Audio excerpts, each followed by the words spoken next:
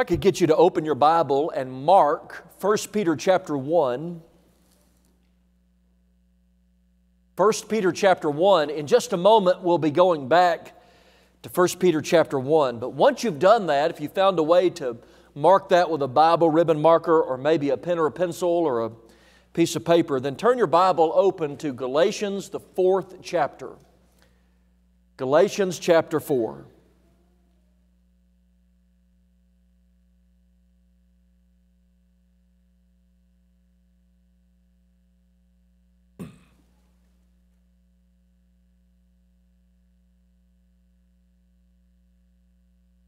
I am a former military guy. I'll tell you more about that later this week, but I guess because of that, I am a big fan of military history, especially American military history, or at least where Americans are involved in it.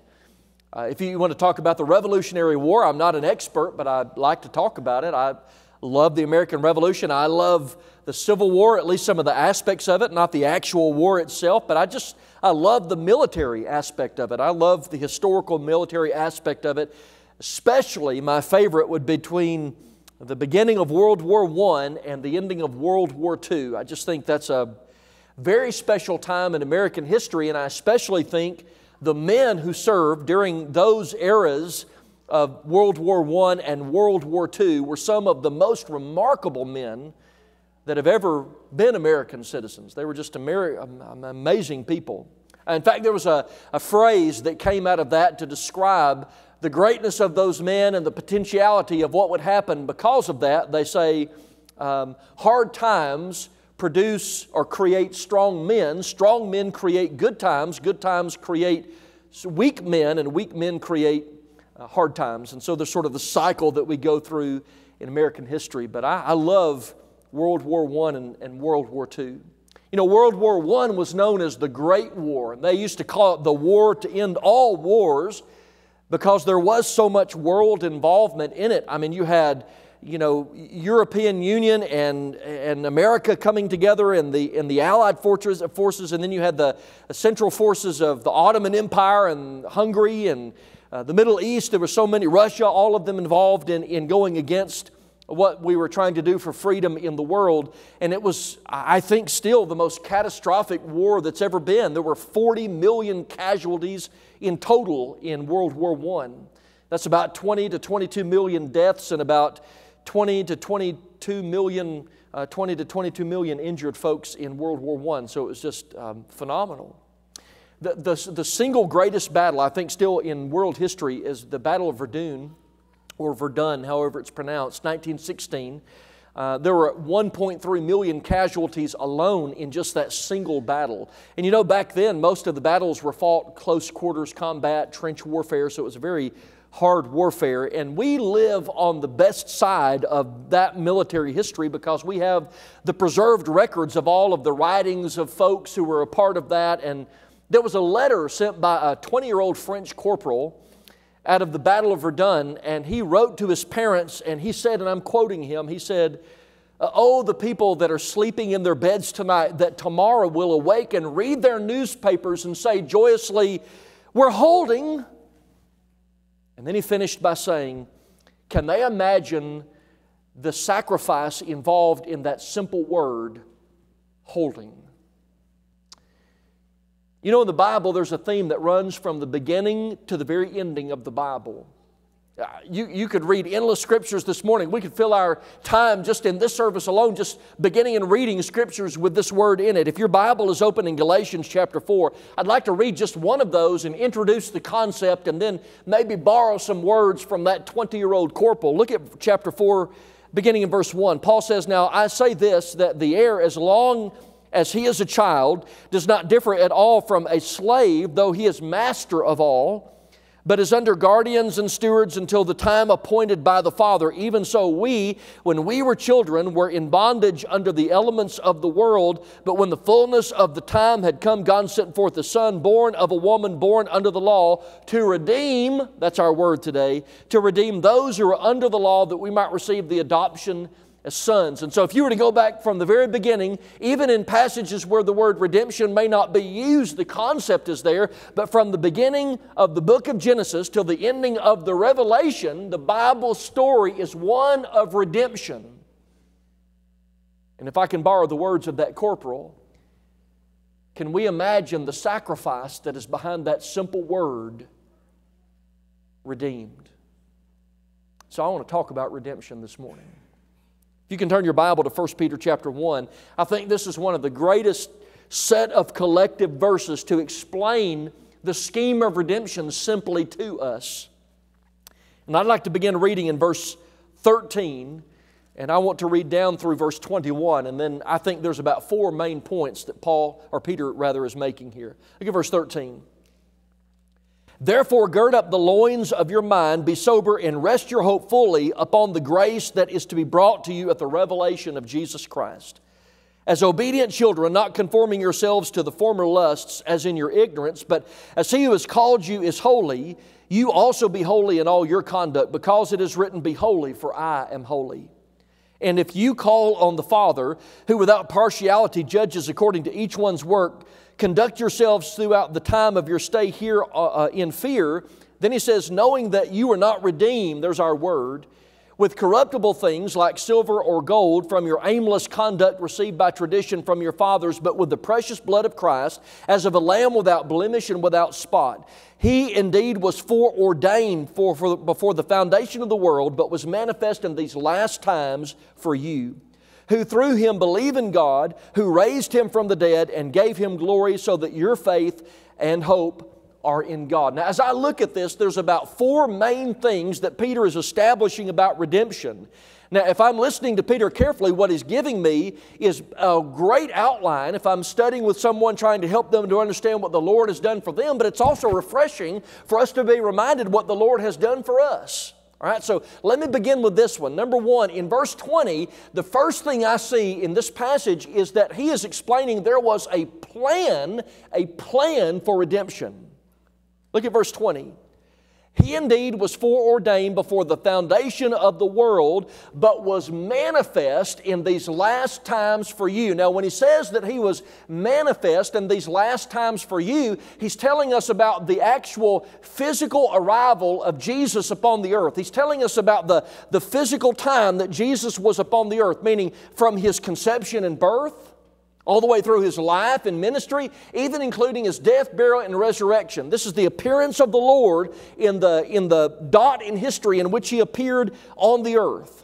But notice that he says that He was foreordained for us. What Peter is proving is that God did not wait until the actual arrival of Jesus on this earth to then implement His plan. His plan had been implemented far beyond that. In fact, the word in verse 20, foreordained, would tell us that this has been in God's plan since before the foundation of the world.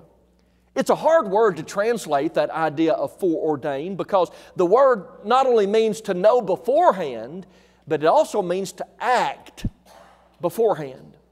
Right? So it means you know something is going to happen, but you make a plan based upon what you know to be certain, and that's what he's describing here, that God knew something in advance and made a plan accordingly.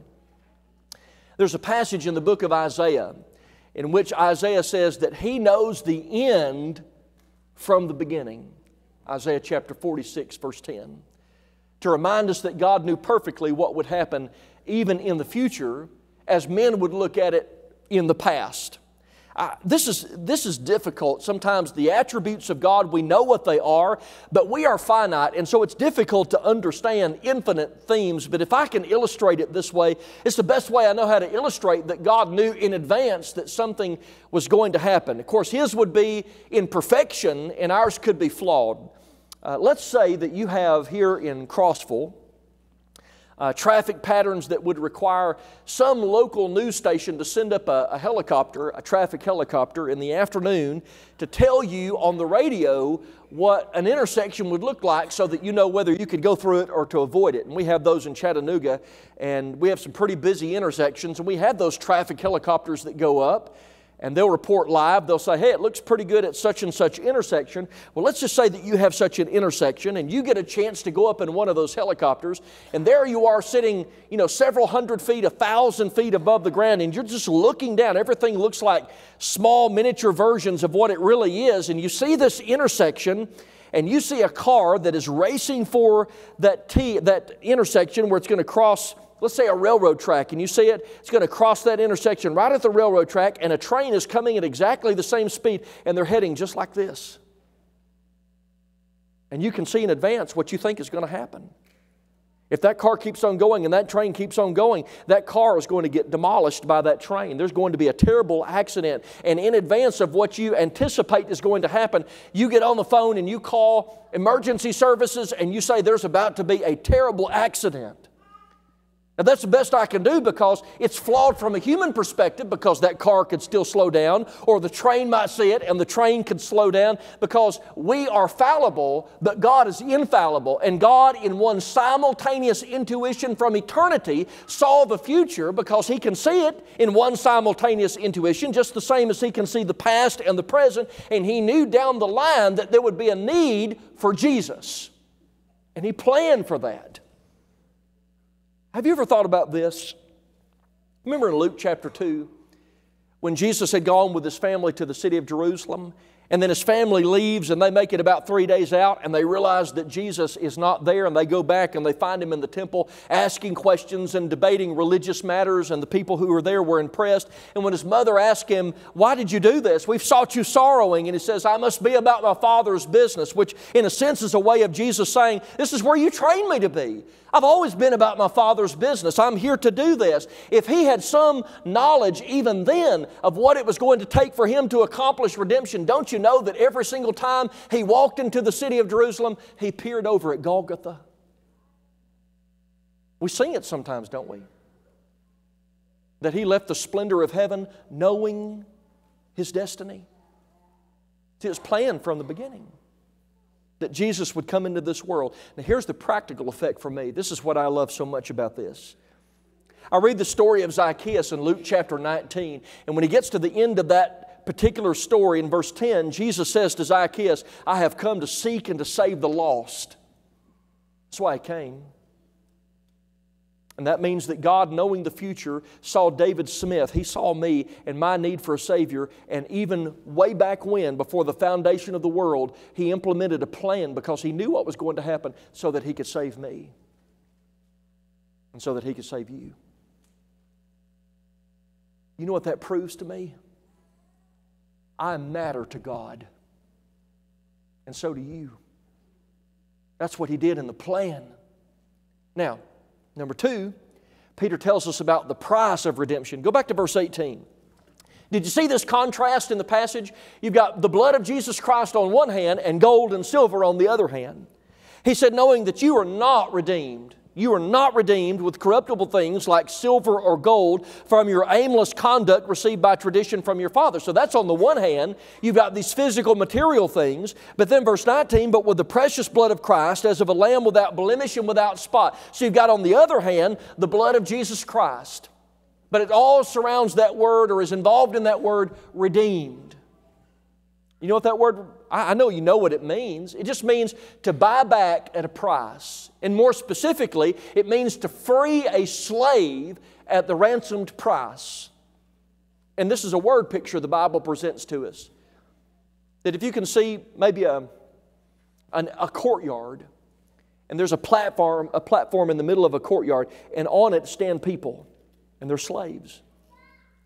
People are walking up and they're evaluating whether they could take that slave and use that slave. And in order to take that slave off the stand, off the podium, and take it somewhere, they've got to pay the price for it. And He's saying redemption is that. It's the paying of the price to free the slave. Now, some things didn't work, and silver and gold couldn't do that. Because he says in verse 18, silver and gold from your aimless conduct received by tradition from your fathers. And whether he is there making a reference to the fact that maybe in part of their pagan background they had done things like this before, but he's telling them that all the silver and the gold in the world could not make redemption of the soul. And it's all about the soul. Because over in chapter 2, verse 24, when he says, who himself bore our sins in his own body on the tree, he's talking about something that happens spiritually, not physically, right? So he's saying that spiritually, silver and gold could not affect the soul of man. But I know it could, verse 19. The precious blood of Christ. It could do that.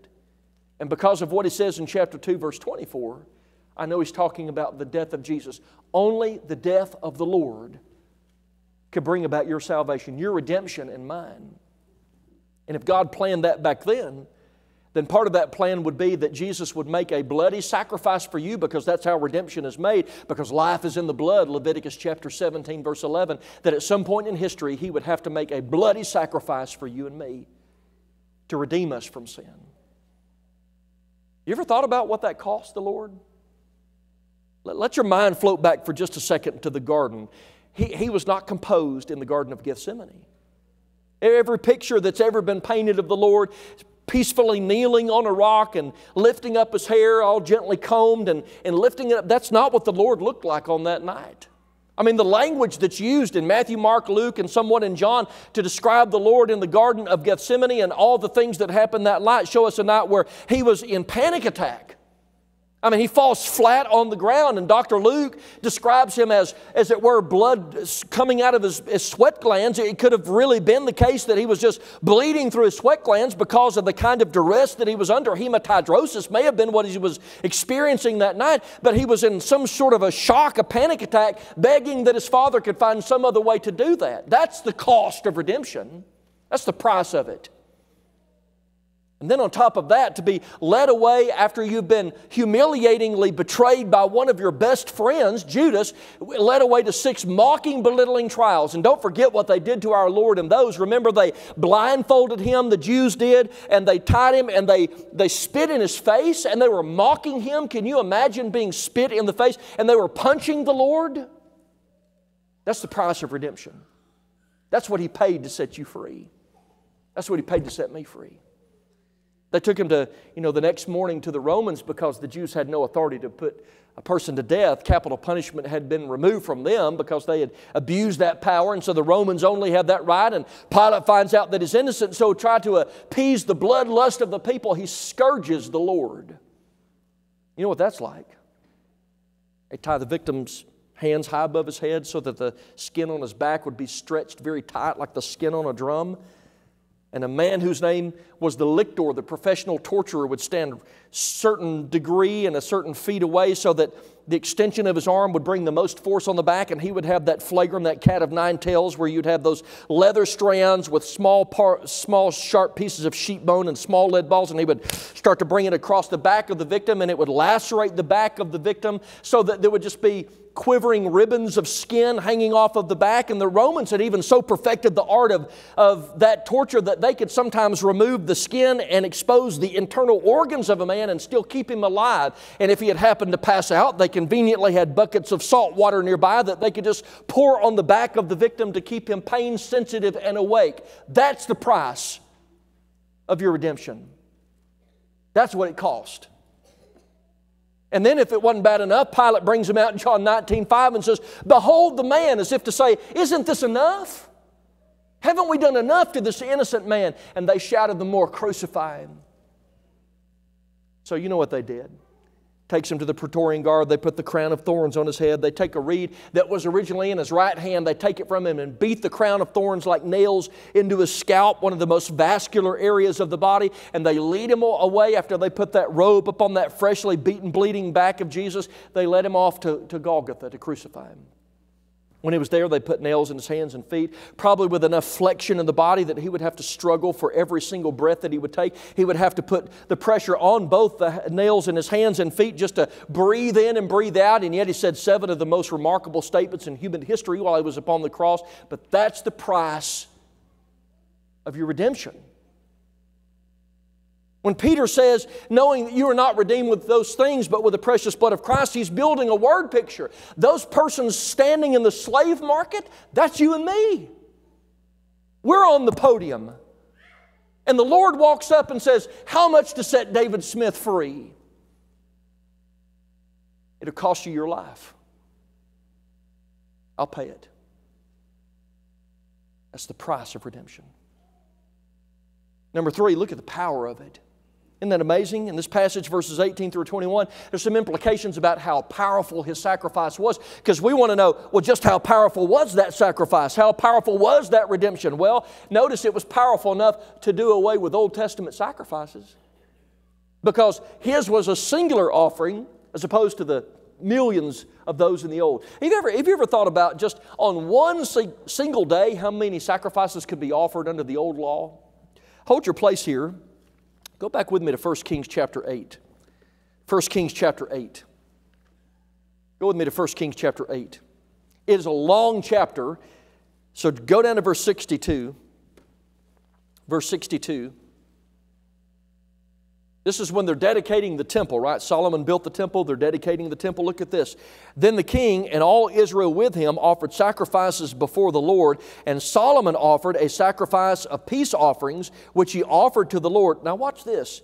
22,000 bulls and 120,000 sheep. So the king and all the children of Israel dedicated the house of the Lord. So you got 22,000 bulls, 120,000 sheep in one day.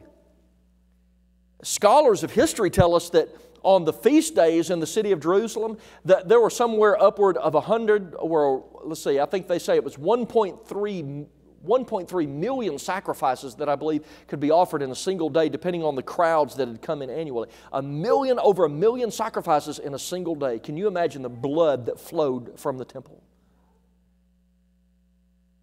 You know how many sins they ever forgave? Not a single one. Hebrews 10, unless they were connected to the sacrifice of the Lord as a part of redemption, in and of themselves they had no efficacy, no power to do that, and they never forgave a single one. But Jesus' sacrifice was so powerful that it trumped them all. He just had to do it one time. It's also so powerful that nothing else was needed. So again, back in the text in verse 19 and in verse 18, he says, not with silver and gold. See, if you have material things like silver and gold, there's always more that's needed. But not the sacrifice of Jesus. In and of itself, it was sufficient to provide redemption. It was enough to pay the price of redemption. I love the statement in Hebrews chapter 7, about verse 25, when he says that He is able to save to the uttermost. That means that His sacrifice is so powerful that it can actually procure redemption for people. He can actually buy people out of sin with what He did. It's amazing what He did in redemption. I'll offer one more thing. Back in 1 Peter chapter 1, if you look at verse 13 and you go down through verse 17, this is the practical effect of redemption. Right? This is what redeemed people should be responding with in response to what He has done. When he says, gird up the loins of your mind, be sober, rest your hope fully on the grace that is to be brought to you at the revelation of Jesus Christ.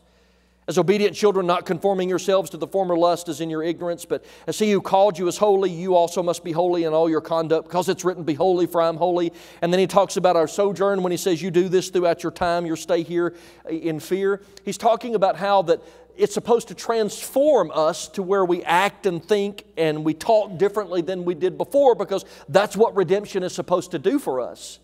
If you are a redeemed person, the life you live now as a redeemed person is not supposed to look like the life you lived before you were redeemed. It's supposed to be better than the life you had before. Everything about you is better now. I'm a child of God. I've been redeemed. We sing about it. We're supposed to reflect it in the way that we live.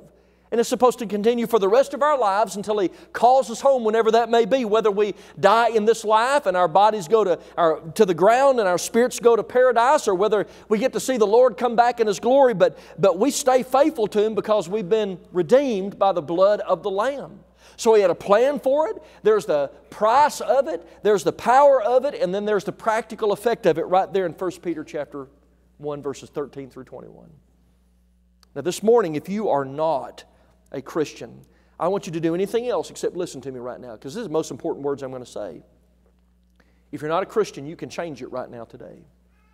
There are some conditions of pardon that God places in the New Testament under the new covenant, right? We live under the new covenant, which is ratified by that blood He shed on the cross. You have to believe that Jesus is who He claimed to be.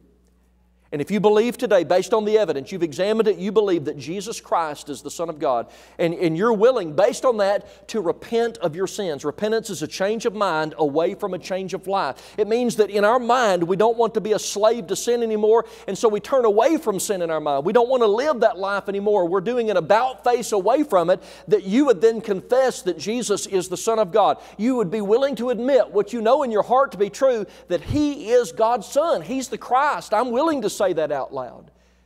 If you can do that today, then you can go down in water and you can be baptized for the remission of your sins. In the same book in which he talks about redemption, in 1 Peter 3 verse 21, Peter will say, the like figure, the antitype of the waters of the flood, he says the antitype now which saves us, baptism. Meaning that baptism is the culminating act in which we contact the saving blood of Jesus Christ. That's when the price is paid for our redemption and we are bought out of sin. Because we're standing on that platform. We are lost and we need redemption. This morning you may be a child of God, and maybe you're not faithful, and maybe the problem is not that we were redeemed the wrong way, because there's only one way to be redeemed, but maybe the problem is we've forgotten what the effect should be in our life, and we've not lived as redeemed people should live, and we need to come back by repentance, by confession, and by prayer. There's going to be some elders to help take that confession, and if you need to do it publicly, they'll do that, and they can have prayer for you, and it'll all be in the past, and we can leave here as redeemed people. But in this room today, everybody's in need of redemption, and the price has been paid for that. I remember hearing a story one time about a little boy. You may have heard this story before. There's a little boy, and his dad had gotten him some supplies, and he, little tools that he would work around. And he said, one day I'm going to build a boat, Dad. And so he built a small boat that actually would float. And he painted it and put a sail on it, had a string attached to it. And his dad took him out one day and he put that boat in the lake. And he let the boat go out into the lake a little bit. And he was just so absolutely proud of that boat. Spent a lot of time making it. And he didn't realize the wind was so strong and it snapped the string and the boat just went off into the distance, and he was just mortified that he had lost this one boat that he worked on. A few days later, he was going through town. He was walking down the street, the little boy was, and he looked in the little 5 and dime store, and there was his boat sitting in the window. And he walked in and he said, Mister, that's my boat in the window. He said, son, I don't know that to be true, but I do know that somebody brought it in and I bought it from them, and if you want it, it will cost you $1. He said, sir, I don't have $1. He said, that's what's going to cost you $1. And so the boy went and he did some jobs for his dad, and he worked in the yard, and he scraped together everything that he had, and he finally had $1 and went in and he bought his boat back. And he walked out into the sun and held that boat up and just screamed out loud, first I made you, and then I bought you.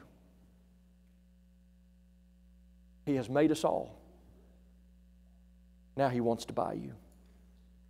The price of His life. I am redeemed. I hope you are too, as we stand and as we sing.